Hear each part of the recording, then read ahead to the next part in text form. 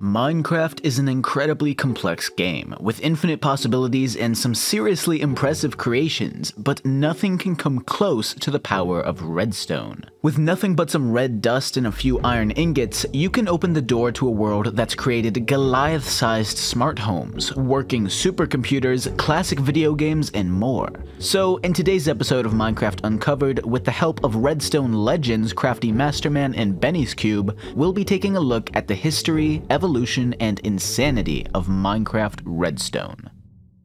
Now, we could jump straight into the basic redstone history, but I'm gonna take a wild guess and say that nobody's gonna care about the impact of the observer block and comparator if we don't show why they matter. So let's put that off for a bit, because I want you to see some of the insanity that the redstone world has to offer. Creations you would struggle to understand in real life, made with nothing but fictional blocks and some cherry-colored dust. First up, computers. I'm sure if any of you have gotten into the more advanced side of redstone, this is where you made your entry. For me, this was about 8 years ago, with the release of LPG's interactive redstone computer version 1.8. Now, redstone computers had already existed for a while prior to this point, with creations from the likes of the Redstone Crafter, the Internet for the Win, and bennyscube, more on him later. But none of them were anywhere near as ambitious as LPG for the time period. While the rest of the redstone community was operating on just a few levers and lights hooked up to a gargantuan CPU and memory bank,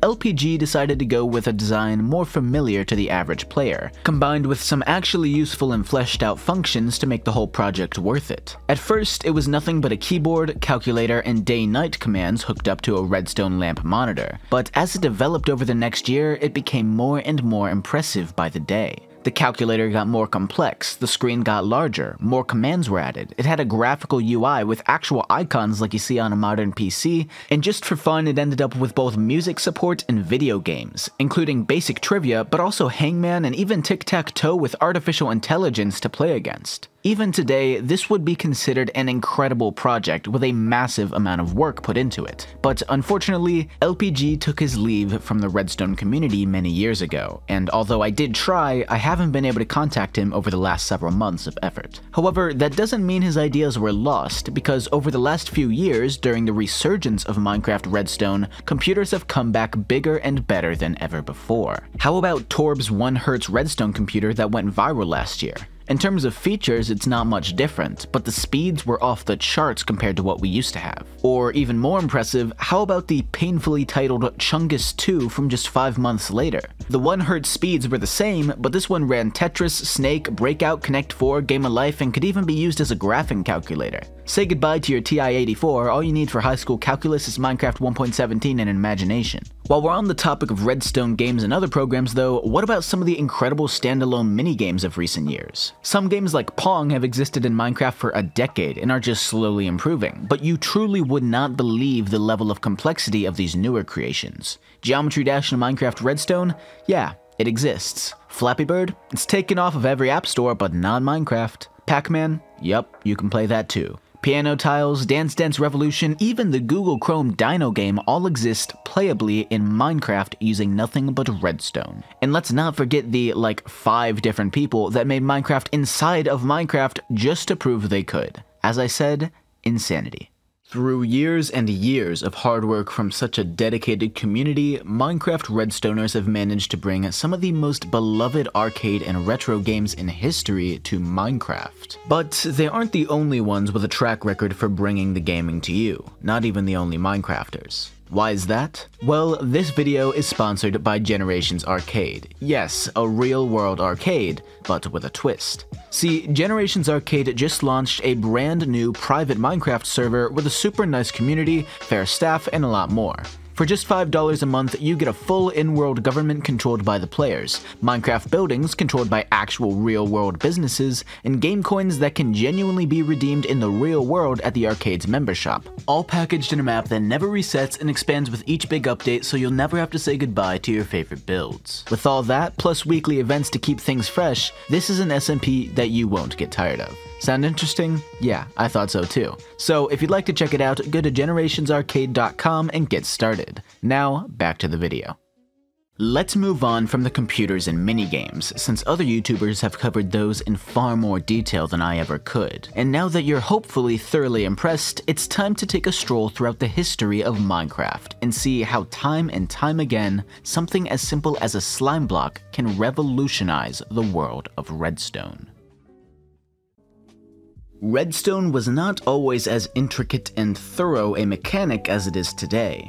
In fact, at the very beginning of Redstone during Alpha 1.0.1, Redstone was nothing more than dust and torches with the classic basic ways to activate them. You know, buttons, levers, pressure plates, etc. It wasn't super useful at the time though, especially since redstone, or red ore dust as it was called, broke if you walked over it. A cool mechanic on paper, but very annoying in practice. Just 3 versions later, in Alpha 1.0.4, they figured out where they went wrong, fixed it, and changed the name to Redstone while they were at it because why not? It was a while though before Redstone got any more updates, and throughout the entirety of Minecraft Alpha, that's all we had. No pistons, no command blocks, not even any repeaters. We had to invert the redstone signal with torches over and over to keep the line going without running out of power. It wasn't until beta that we saw redstone start to become the complex and captivating community we have today. Beta 1.0 decided to randomly swap the names of redstone dust and redstone, but the real changes began later in beta 1.2, which brought both dispensers and note blocks to the game to create traps, music, and much more. In the next version, Beta 1.3, we finally got repeaters to get rid of the old inverted signal strategy for carrying redstone power a long distance, which made things way simpler and easier. Beta 1.5 brought some special rails, and then Beta 1.6.6 modified glowstone a bit so that it could send power upwards diagonally, which made no sense, but opened the gates for a lot of vertical machinery, memory circuits, logic gates, and much more on the technical side of things. Beta 1.7 though brought possibly the most revolutionary update to redstone we've ever seen, and it was all because of one man, Hippopotamus. Hippo was a fairly early Minecraft modder, and during Beta 1.4, he created the Minecraft Pistons mod. It was a really big success, attracting attention from the wider community and even YouTubers like Captain Sparkles. Not only that though, Jeb liked it so much that he asked Hippo for the Piston mod code to turn it into a vanilla feature of Minecraft. In Beta 1.7, Pistons finally made their first official appearance in the game, and even through the many glitches they've caused over the years, their incredible versatility in displays, traps, transportation, and of course the classic piston door cannot be understated. These things were and are amazingly useful. Soon after the piston mod was added to the game, Minecraft 1.0 was officially released, and over the next year and a half, we received redstone lamps, which were again super useful for displays, and tripwire hooks, which were behind some of the earliest redstone traps. Most importantly though, was the addition of command blocks in 1.4.2, which opened the doors to an entirely new side of Minecraft Redstone. Although they were somewhat controversial, with many Redstoners, including myself, choosing to forgo them for a variety of reasons, like being too different, too easy, or just too new. But that's fine, because in the next major update, version 1.5, Redstone was not just an afterthought, but the main focus. Minecraft 1.5 brought comparators, hoppers, droppers, daylight sensors, redstone blocks, activator rails, and trapped chests to the game, along much more. These may seem like less useful additions to many, and some, like daylight sensors and weighted pressure plates, are somewhere between niche and useless. But others were huge changes to the game. Comparators, for example, which nobody really understood, but everyone found a use for. Or the new hoppers, which were really useful for automatic storage, crafting, smelting, and more, along with being incredibly important in redstone timing because of the famous hopper clock that's still used to this day. Unfortunately though, after the 1.5 redstone update, things really started to slow down. In fact, over the next 9 years, there were only 5 big additions to redstone. The first came 3.5 years after the redstone update, and it technically wasn't even an addition to redstone, it was the slime block. Their original purpose was literally just to be bouncy, but during the 1.8 snapshots, Mojang decided to add some very unique functionality to them. If a slime block was attached to a piston, the piston could move not just the slime block, but anything it was touching. That seems like a pretty small detail, and it's definitely not used in every aspect of redstone, but this small characteristic of slime blocks was the basis for an entirely new type of redstone creation, flying machines. They started as nothing more than a glitchy line of redstone blocks that carried itself across the sky. But 2 years later, with Minecraft 1.11 adding the observer to the game, those tiny redstone sticks transformed into full-sized redstone airliners. And the observer's built up its own fan base in the years since, not just because it can be used for airplanes, but you know, those are cool too. Anyways, no more updates for a while, but we did get the lectern in 1.14 that sends out a signal when you turn pages, which could be pretty nice for traps. And 1.15 added the honey block, which was basically Slime Block 2 Electric Boogaloo and ended up allowing stuff like this. 1.16 brought the target block, which was basically just a more complicated way to shoot arrows at buttons, but with some special redstone properties that are too complicated to explain here. And most recently, 1.17 brought the skulk sensor for the Deep Dark update, which effectively enabled wireless redstone for the first time in Minecraft history, sort of. And it's the newer additions like these that have started to revive the redstone community after years and years of being largely dead. But that raises an important question. We know how redstone itself has evolved over the years, but what about the community? Well, I was pretty into redstone for a few years, but I was never super involved during either of the huge peaks. So why don't we talk to those who were? For anyone that does not know, this is bennyscube, but I'll go ahead and let you introduce yourself for anyone that's unfamiliar. I am bennyscube. I did redstone way back in the ancient times, especially building Minecraft computers, and especially making tutorials on how to build computational redstone and some other, perhaps more advanced redstone devices for people who are interested in how to build that stuff. And that's basically what I'm known for, I think. The first video on bennyscube was uploaded on Christmas 2011, barely a month after the official 1.0 release of Minecraft. And by this time, the redstone community was just barely starting to grow. So how did you first get into redstone at such an early date? Oh, I actually got into redstone about 3 months before that. I saw a video from, I believe it was Lauren Swain, who created the video for Red Game 1, the Minecraft computer. And me, being an unredeemable nerd, I looked at that and was like, oh my god, I have to know how to do this myself. Do you remember any of your first builds or what you started off with? Oh yeah, absolutely. My very first thing, the very first thing I did ever in redstone was I started up a new world. I came into it, I literally knew nothing about redstone, I knew nothing about computers, I knew nothing about circuits or binary. Somehow I had seen someone make this very typical redstone thing. They built an automatic sugarcane farm, and it was really the first time I ever did anything with redstone. That was sort of the early history of redstone and the early history of bennyscube, but in the decade since your introduction to Minecraft redstone, hundreds, thousands, tens of thousands of incredible builds have come and gone of all shapes and sizes. So what do you think your favorite redstone creation is? That's a really big question.